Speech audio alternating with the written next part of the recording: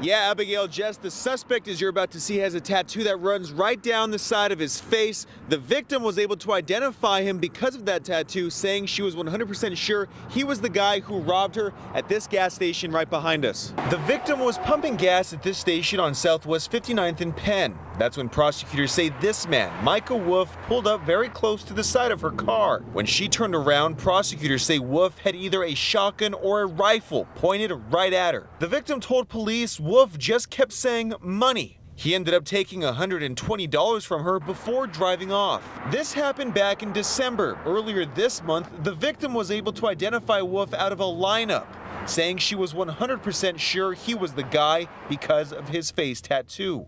Wolf was convicted in 2008 for assault with a deadly weapon and again in 2014 for assault with a dangerous weapon. He's facing at least one new robbery charge for this latest incident. You never know when something's going to happen. Customers at the gas station say they are just glad Wolf is in jail and will be more cautious knowing what happened.